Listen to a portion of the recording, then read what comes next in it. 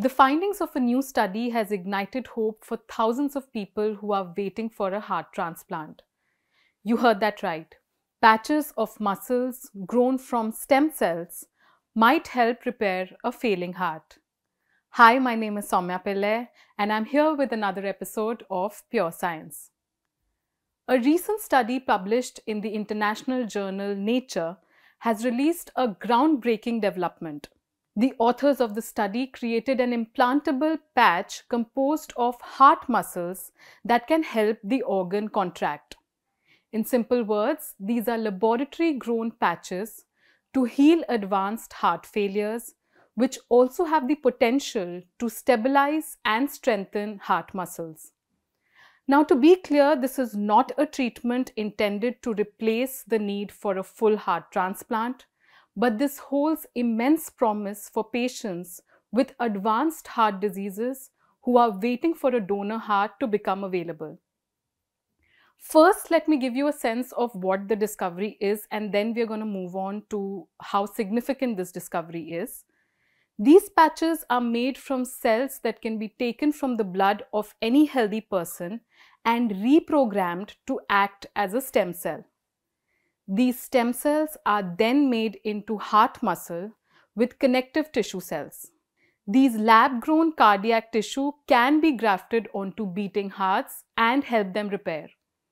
For implanting it, a small incision is made on the chest, and the patch, which is about 4 inches by 2 inches in size, is stitched onto the surface of the heart. According to the research paper, the experiments have shown promising results in animals and humans. In clinical trials on monkeys, it was found that the patches were able to efficiently contract, enhance, and even thicken the heart wall, leading to improved pumping. Even though the trials in humans are still on a small scale, a case study of a 46-year-old woman who had a heart attack back in 2016 and whose condition progressively worsened has been encouraging for scientists. This patient tried the lab-grown heart patch in 2021 after all her treatment options failed. In her case, it was found that the patch proved effective for over 3 months till she was able to get a heart transplant. Throughout the period, she remained in stable health with no side effects. Currently, the clinical trials are underway for 15 patients. While this innovation promises to become a golden bullet, which could save the lives of hundreds of heart patients, it might not be useful for patients who are in need for emergency care. This is because these patches are required to stay and grow in a patient's body for a few months. Now, why is this innovation being touted as a possible game changer? Let me explain this with some data. According to a 2024 report by the World Health Organization, cardiovascular diseases, including ischemic heart diseases and strokes, was the top global cause of death.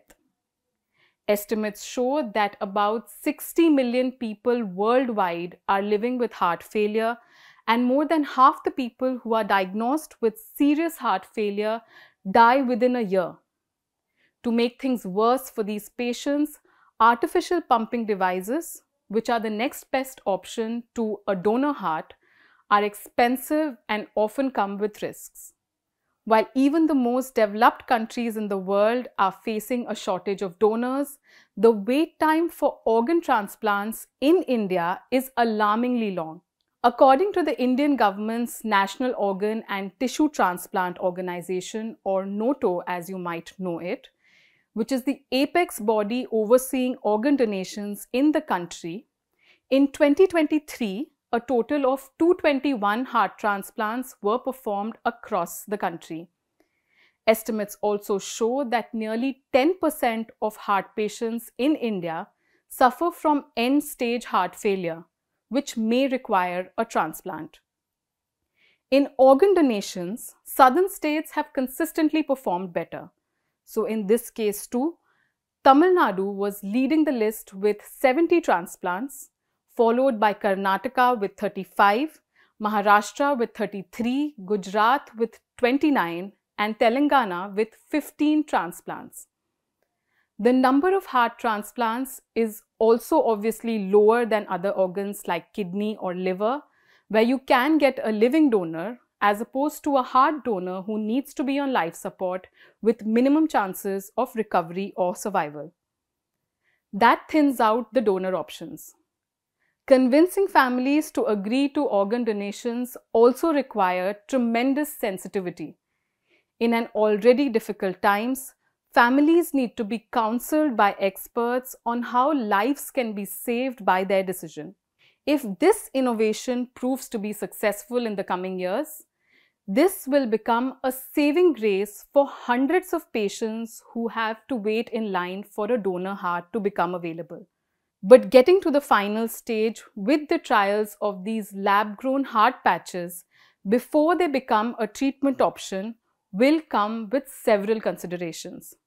First of all, the human trial itself will have to be monitored on a larger patient size for a longer period of time to get accurate results on how these patches are performing. That's because some previous attempts to attach heart muscle cells in humans have had mixed results. While they also prove to be a better option for patients, they have required the administration of strong drugs to keep the heart from rejecting the new cells.